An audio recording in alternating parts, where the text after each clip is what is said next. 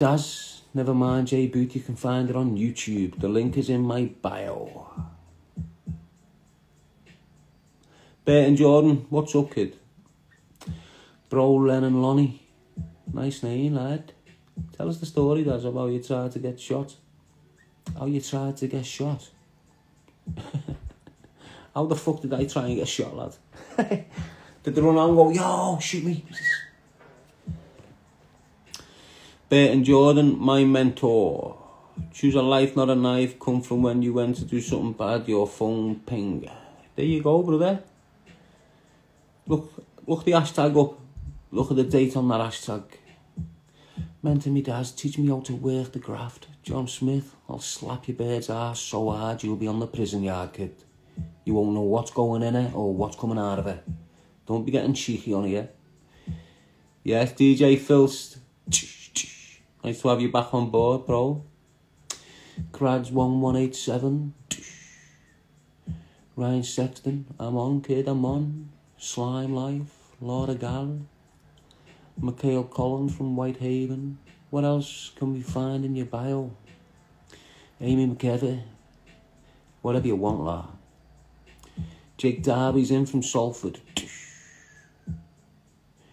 What happened to that Ali Frostbird? She's disappeared there. Who, lad? That fucking punter from Birkenhead who dances on Gary's every night. He's probably been put in jail for grafting, kid. Edith Bradley, wishing you the very best of luck, Darren. Thank you, Sonia. That feeling is mutual.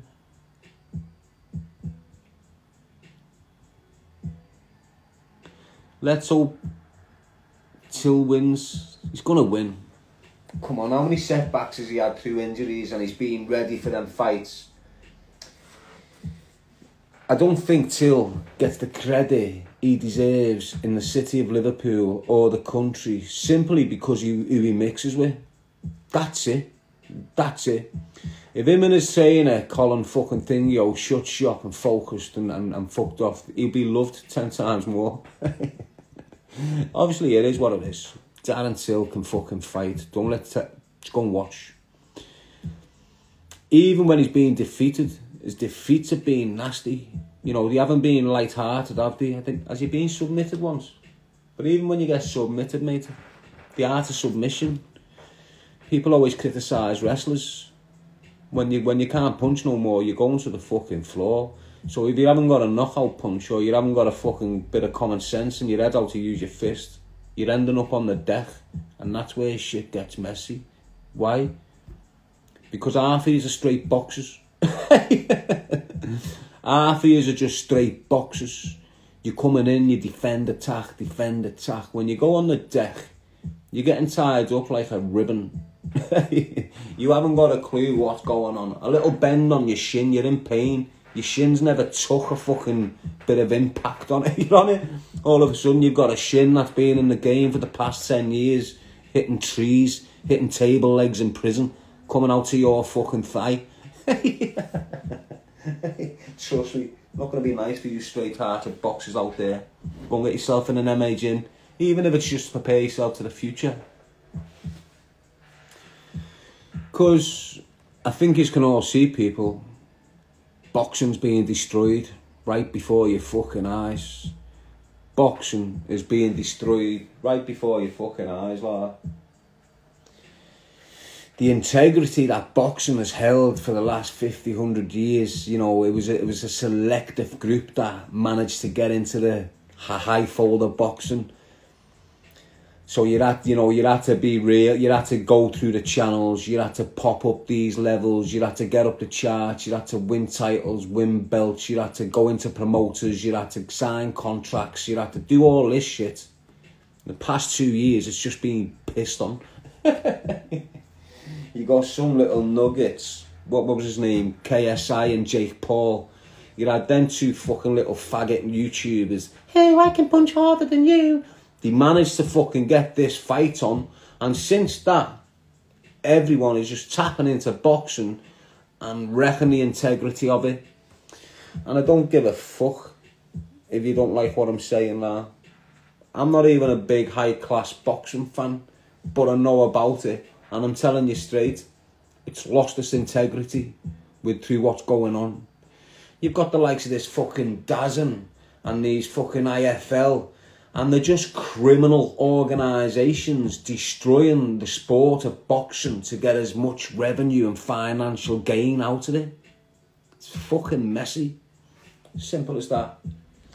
All the boxers, the real boxers, the ones with integrity, need to start aligning themselves to the organisations that are not funding criminal empires on the side.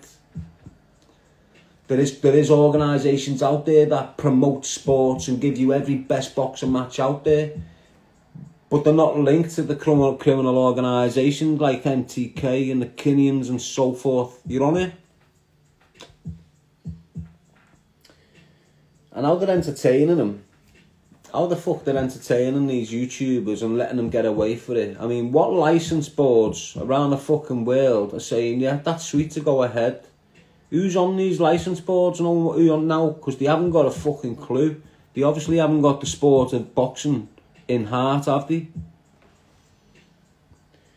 They haven't got the sport of boxing in heart. These people that are signing licences off so these YouTubers can fight on big platforms as if it's a real boxing match, it's fucking ridiculous. They're just anyway, that's my point on boxing. The integrity of boxing is being pissed on by groups of horrible rats who know exactly what they're doing and don't give a shit.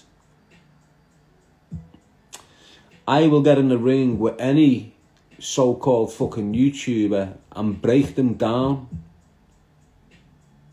But they can't be doing it on a criminal organisation platform like IFL, MTK, Darren, things like that. You can't be, you know, if you want to have a fucking scrap with me, let's do it together, rub our noses together. We don't need no big fucking promoters to come in and drain the fucking dough through advertisements. Me and you can put our heads together, set it up anywhere. People will just watch it on video. You don't need to do all this live boxing events. Me and you, gym, record it, bam, bam, bam, bang it on the fucking thing. Don't even want dough for it. You're on it. Any revenue that comes in off it goes straight to Choose a Life, Not a Knife. All of it. Burton Jordan, let me fight Jake Paul.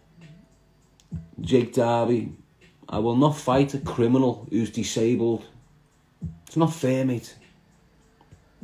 It's not fair in me. Why? Because I've come so far staying away from dirty, coke-sniffing, perverted-minded old men. Why would I want to start taking steps back and engaging with them where they're going to make a lot of money for criminal organisations? Doesn't make sense, bro. Ragga canine, Chinese red dog. There's no such thing as luck, mate. No such thing as luck. When people say be lucky, or I hope you've got all the luck in the world, it doesn't matter where you're from. In my opinion, there's no such thing as fucking luck. It's not lucky that your dad built that house around you when you was born and fucking rigged your room out and give you fucking everything you needed to grow up. WRJ Trades, he's just a snow corking, steroid abusing rat. And you're going to see him get stoved because he's a rat. He probably won't even have to fight, trust me. He's just there for clickbait. Now then, lad, you create your own luck, that's it. But it's not luck, is it, mate? If you're creating things, it's not luck. It's purposely done. You're purposely creating a path for yourself. Obviously,